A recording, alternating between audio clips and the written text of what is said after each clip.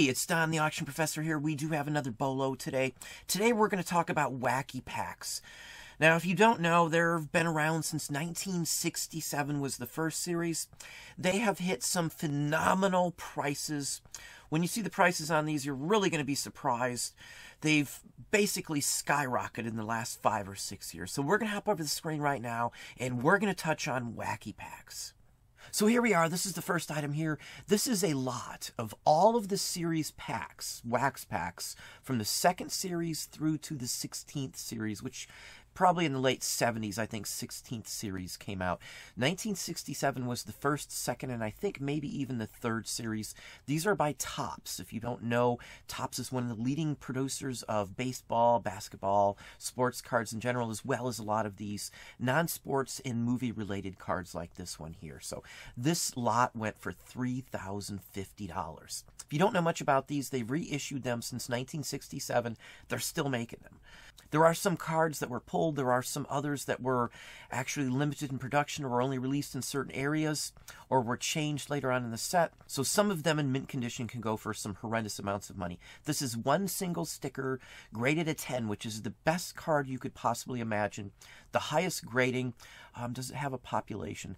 Let's just see what the population is on this one. If it doesn't have it on the back. Nope. But anyway, it went for $2,650, 17 bits, legit sale, 100% legit sale. So just an idea on the price.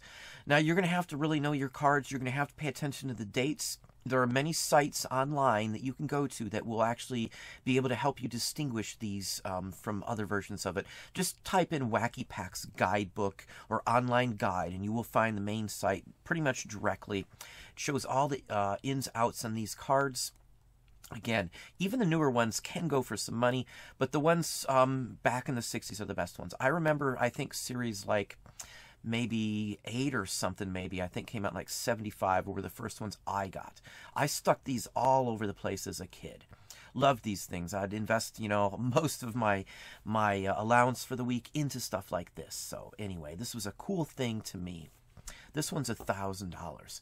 Now, this one's a miscut, meaning it wasn't punched all the way through, or actually it was punched all the way through. In some cases, the machine that punched out just the sticker so you could peel off the sticker went too far, and it punched the entire center out, so it wasn't a card anymore. And other times, it wouldn't actually stamp it at all, and you couldn't even pull off the sticker. It wasn't die cut anymore. So we usually just trashed those or stuck them all over the place. One thing to think about, too, if you see these stuck onto things, don't mess with it. You only want the cards that are in good condition. Those are the ones that you want. You don't want to mess with anything else other than that, in my personal opinion. Another one, $909, Cracked Jerk. So it's just an interesting whole idea and concept on some of these. You know, a lot of these were touchy subjects. Some of them were banned because of some of the violence it showed on some of these cards. So if you didn't know, this has been a mainstay of non-sports collectibles for a long time, these cards right here.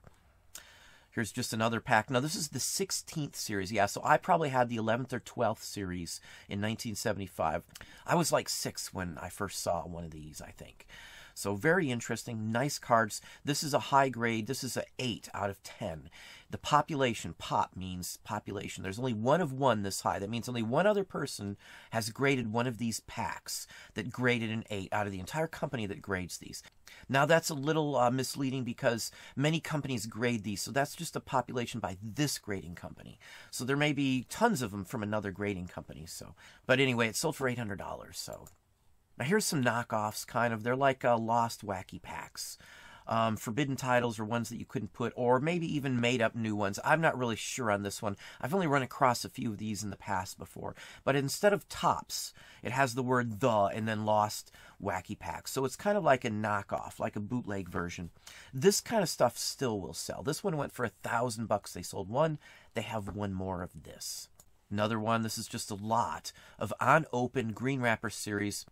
These are 74, 75. I couldn't pin them down other than looking at the cards, in my personal opinion. I think, though, they use the same wrappers in many cases. So the same wrapper may have been around like 3 or 4 different series of these cards, just so people would know. Or they rehashed the series with another wrapper. Now you can see the Topps logo, and the one before it was the. So they tried to copy that. So this one's $710 for 27 unopened packs. 36 packs goes to a box. So this is a pretty good chunk of a box. These people won't open those packs. Now the only drawback and worry on some of these, some people open these up. They'll take out the good cards and then reseal them very carefully. If you don't know what you're looking for, you could get skunked on stuff like that. So be very careful. Just another set here. Now, Topps made poster series, too, that were fold-out posters. They also had movie posters, which were random movie posters. So this kind of thing was very popular. Then I remember the Star Wars one I had at Jaws, Animal House, the whole works. And it's basically a large version, a fold-out poster of a actual artwork from one of the cards. So it's just rehashed artwork, but in a new format. More wacky packs. It's hard to say on the series, as I said, because they did use some of the same wrappers for a few times. So there's 20 packs, $643. Here's another pack here, 16th series. Again, they look alike, some of these. So 16th, 15th series, it's possible that they had the same wrappers from what I've seen on some of these. $400 on this one. Here's another one. This one's from Series 3. Basically $270 on this one. It's off-center a little bit as well, too. It's an 8.5 graded out of 10, so it's pretty darn good grade. Next one, 1974, 5th Series, Big Daddy. I remember some of these because it's just in the range when they were coming out when I was a child. This one's $250. It's a high-grade one, though. This is an area, if I had first series, second series, third series, that I probably would send these in to have them PSA graded. Now, if you have an Amazon account, you can actually do it through Amazon with a discount straight through the PSA organization. Let's pop on to the next one. Another one here. This is Fink. This is from the 67 series. It's got the card number, the whole works. This is a 9 mint, population 1 of 11. So there's only 11 of these total at this grade. It says there's just one graded higher. So there's only 1 at 10 of this specific card in all of their grading. A lot of people don't grade these. A lot of people have no clue that these things are worth that much money. I do run into them. You are going to see them. You are going to see them at auctions, flea markets, maybe even garage sales. They do show up. I promise you, I do find these. Average price, I may pay $1 or so for some of these cards, depending on the series, of course. Many people have no idea on the clue on age on these.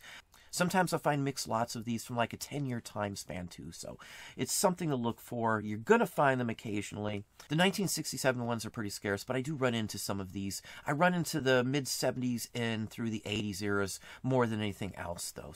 But I do find them, and you can make a ton of money on these.